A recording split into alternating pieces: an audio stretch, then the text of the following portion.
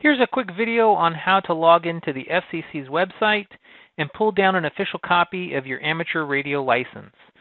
This official copy is required to register with radioid.net. If you do not have an FCC login for the ULS system, when you get to the website, there is an option right here on the screen that says Register with the FCC, and this will get you set up if you don't have an account. All right, so I've got my username and password. Let's go ahead and log in here to the FCC's website. Once you get to their main page, you will see all of your call signs that you have listed here. On the left-hand side in the navigation, you want to go to Download Electronic Authorizations. Once you click on this section, you'll be presented with all of the radio service IDs that you have.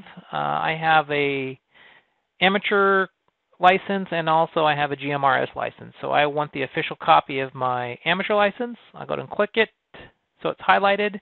Click the add, it moves it over to the authorizations to download.